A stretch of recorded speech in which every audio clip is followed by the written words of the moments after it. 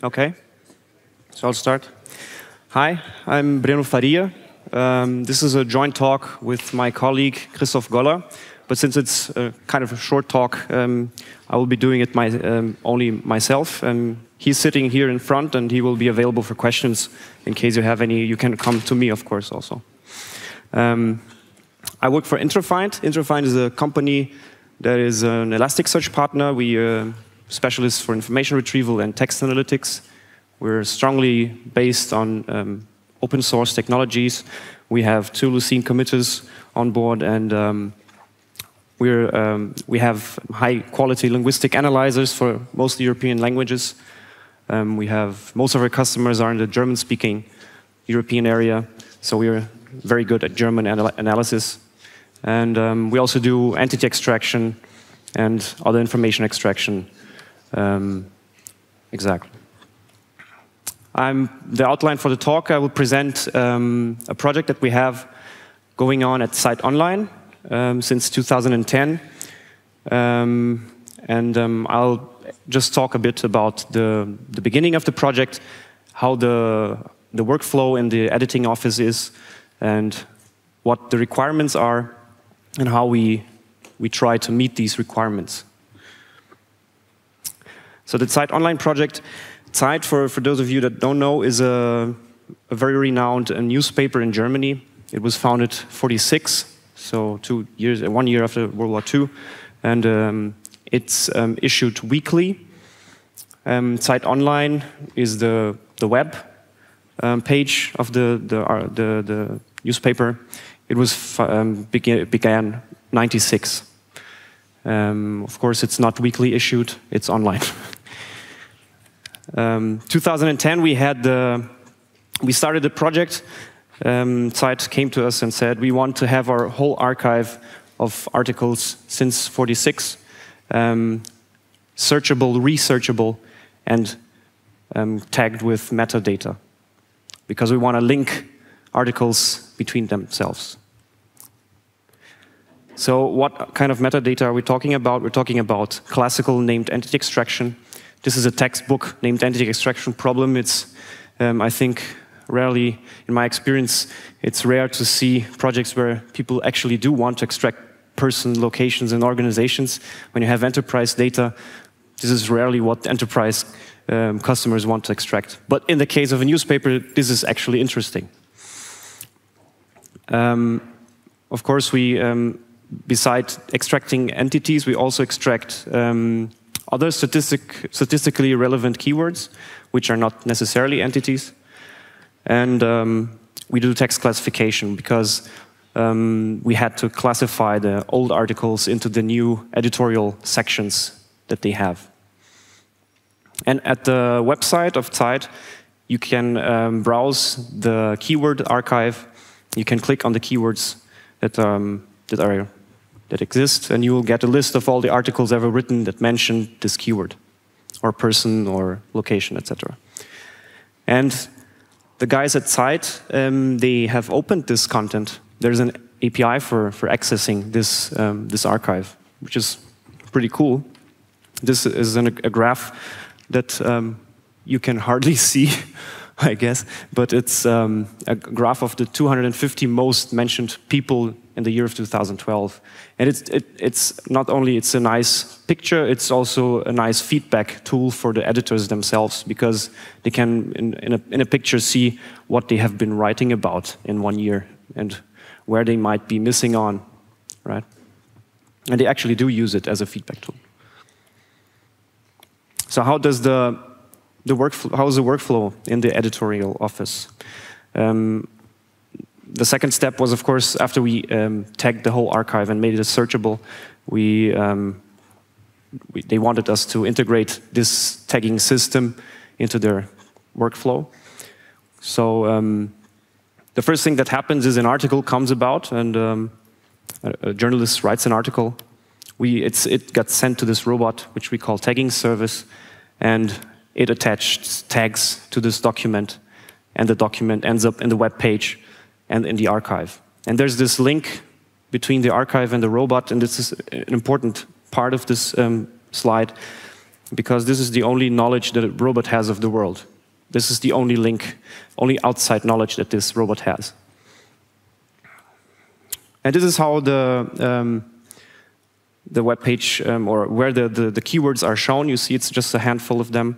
Of course, there are many more in this article, but the user only gets to see a handful.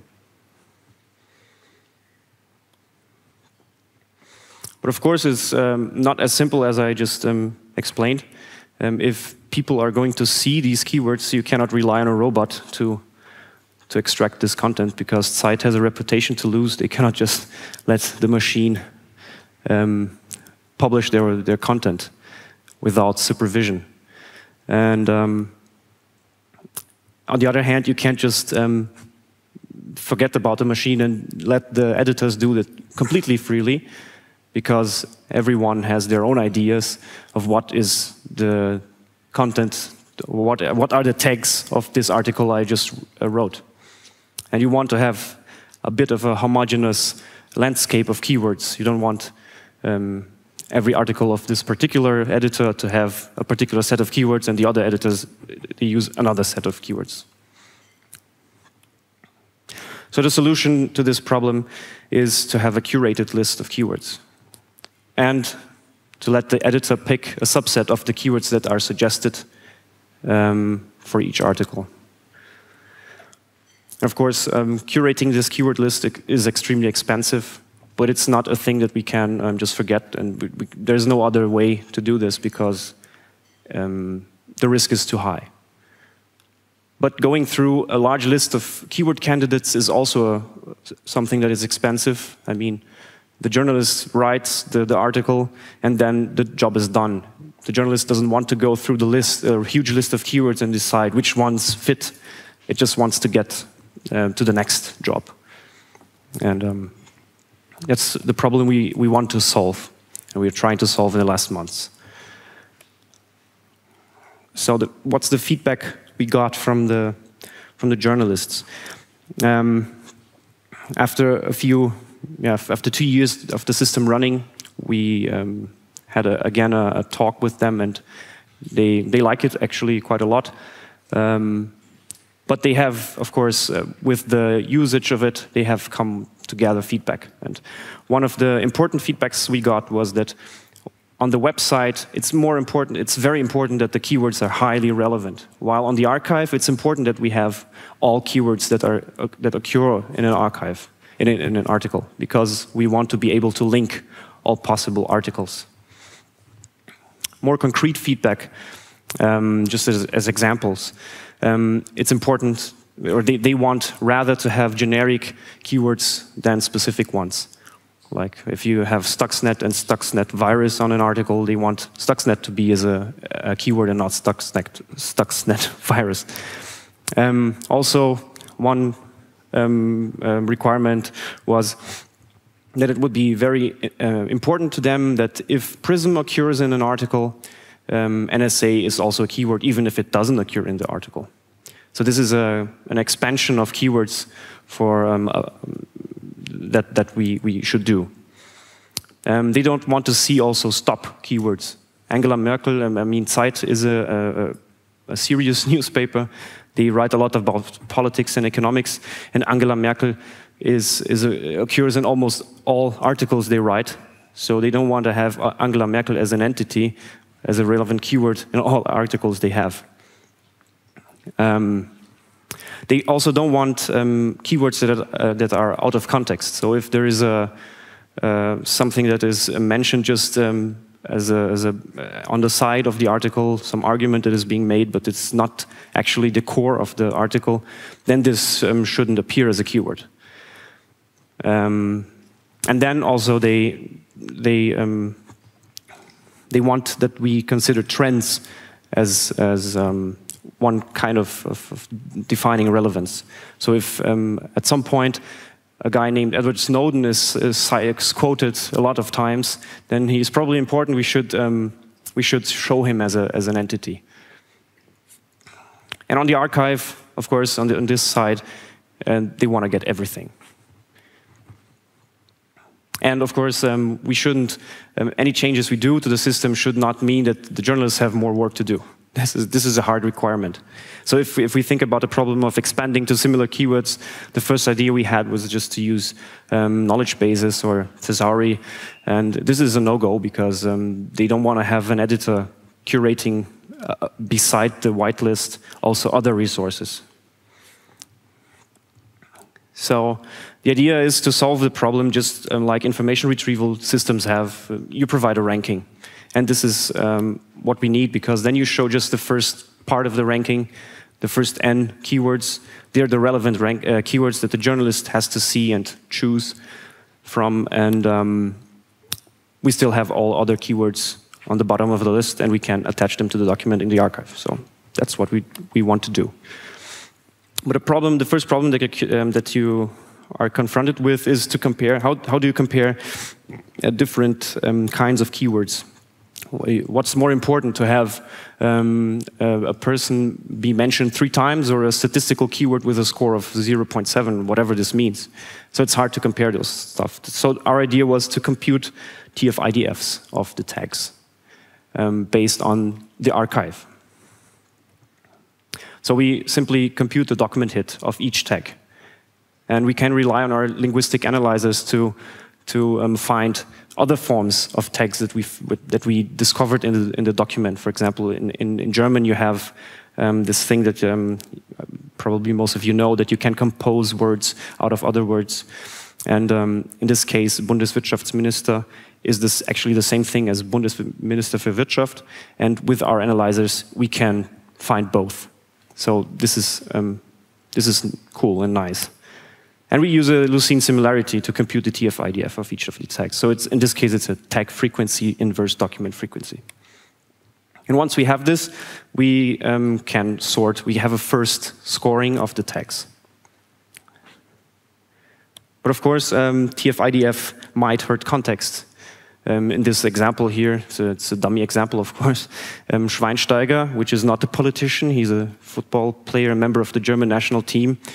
He's probably out of context in this document because he occurs only once, and although all the other tags are politicians. So,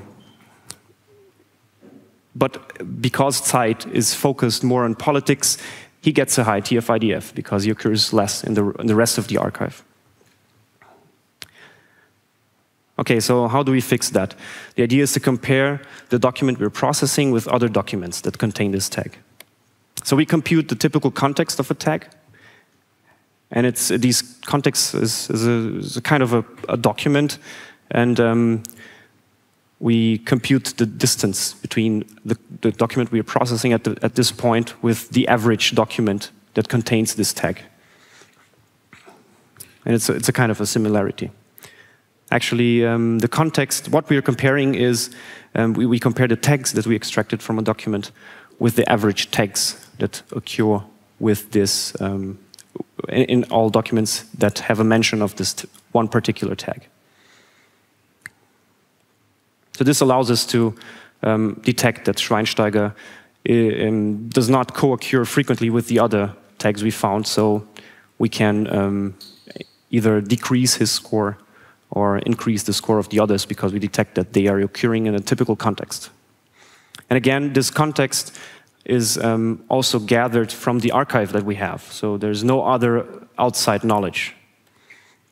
And the nice thing about this technique is that we can use the same thing to expand to other tags. So we just need the tags that we found in a document. We search for all of them, for all often co-occurring tags with these tags, and then we can just pick the first N that are not in our found tag set, and then we have new tags that co-occur with these tags. Okay, but what if, in this case, in this example, in this dummy example, what if Schweinsteiger is not there incidentally? Maybe it's World Cup time, like we're getting there. In our definition, in this problem, a trend is a measure of variation of hit counts in our archive in a specific timestamp.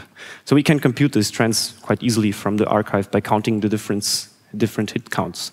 And then we get something like this. This is the trend for the keyword Schweinsteiger in the year 2010. And as you might have noticed, there's a huge bump here. This is the World Cup in South Africa. The green line, I think, can you see the green line? It's the first one here. It's almost here. This is when Ballack, the former German captain, was hurt. And then there was a public discussion who should be the next captain, and Schweinsteiger was one of the most prominent ones that should substitute him. And here is the point when the World Cup starts, and here's when it ends, and here is the last game of Germany.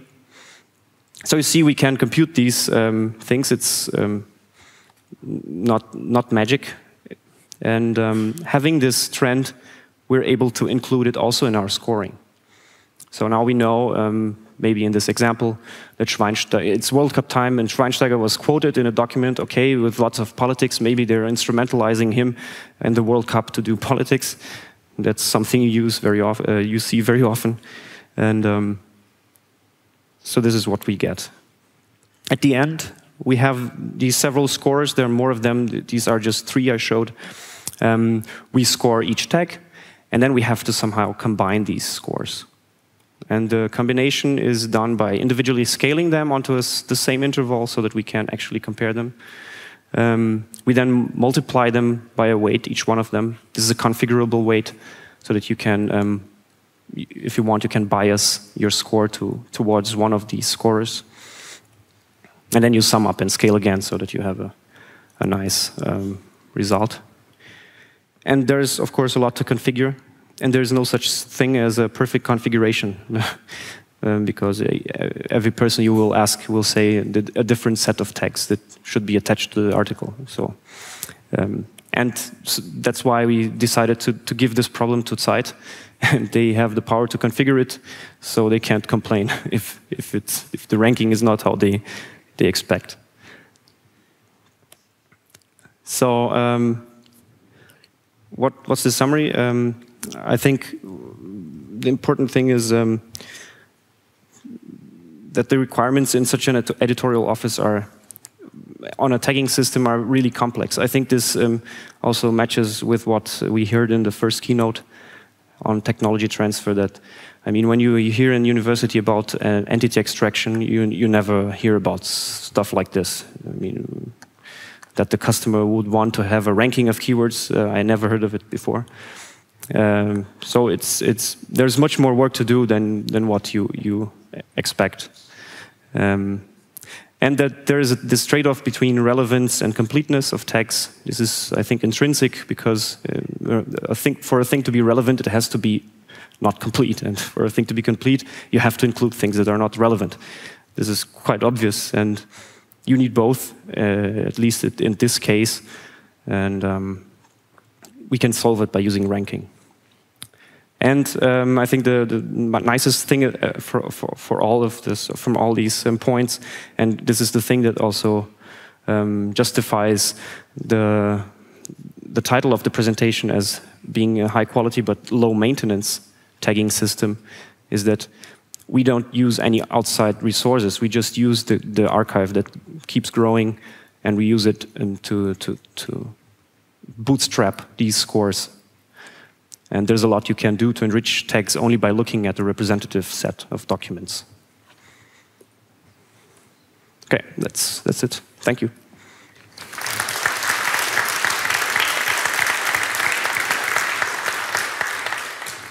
Okay, I think we have time for maybe 2 questions, 2 quick questions.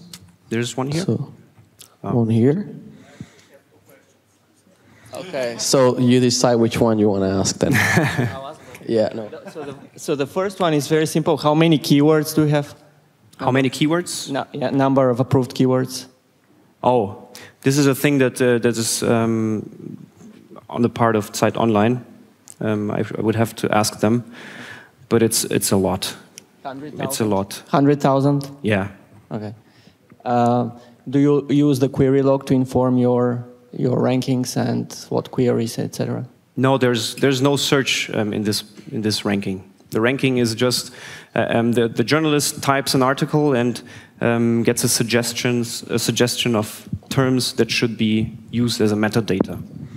And this term list, this tag list, is ranked on relevance, but this relevance has little to do with search relevance. It's more of a semantic or contextual relevance. There are lots of criteria. I showed here 3 of them, which define if a keyword is relevant or not.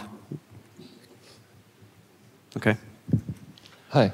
I wanted to ask, at some point you showed that you in fact had the problem of finding correlations between tags, and so you solved by analyzing the data and checking whether one keyword would be mentioned with other keyword in main documents, no? But I was wondering, I mean, sometimes you have this problem that 2 keywords can come up in the same document when it's about one subject, and but instead a different combination, like A, B can be in this context, but B and C can be on another context. And yeah, the problem is that in this kind of analysis, you basically lose the context. You just compute and trust some distances. And yeah, I don't know, I was wondering whether this was a problem in your case, or if you thought about this or anything. No, I'm not sure I understand what you're... I mean, I understand that you say that the words can be ambiguous. I guess that's what you said. That in one context, if a word co-occurs with another one, it means something, and if it doesn't, it means something else. Yeah. Yeah. Of course, this is a problem, but this works quite well actually, because we use the one keyword to do a search on the archive, and then we get a set of documents where this word occurs, or similar forms of this word occurs. And then we compute the average tags that are present in these documents. So we have, if you have a word like Mars, which is a chocolate bar and a planet, you will probably get all documents that have a chocolate bar and a planet. So you won't be able to distinguish both. But then, unless we would use more words or more tags from our document to get the score. But we try to keep things simple, and it's I don't think that this would make much difference. But it's a nice input actually. Thank you. Okay. You're welcome. Well, again, thank you very much. Okay.